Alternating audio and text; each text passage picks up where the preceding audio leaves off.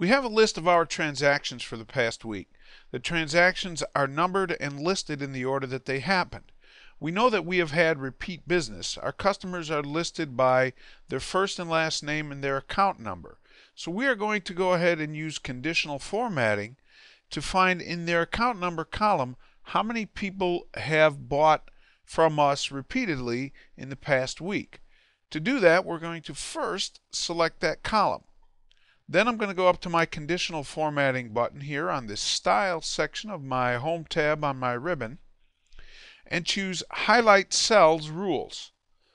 And at the very bottom, the last one is duplicate values. What this is going to do is apply some conditional formatting on duplicate values. Now we also can go ahead and select unique, but let's start with duplicate. We'll do that in a little bit. We can also choose the different types of formatting that we want. Let's go ahead and give it green because that's a positive, and we are real happy when people come and buy stuff from us repeatedly. And when I do that, we see that we have had a number of repeat customers in the past week. And that was an easy way to go ahead and find them. Now, we also can go ahead and do this with text. We don't have to do it simply by numbers. Let's go ahead and check by the last name. Highlight cell rules, duplicate values.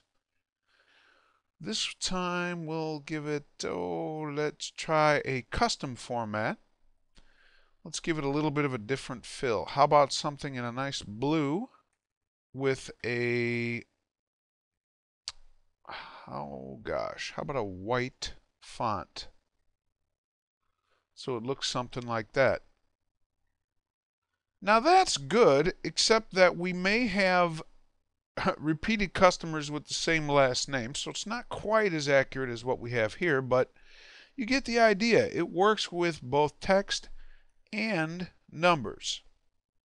Now I want to go ahead and clear all of this formatting, so I'm going to go back to my conditional formatting, choose clear rules, and clear the rules from the entire sheet.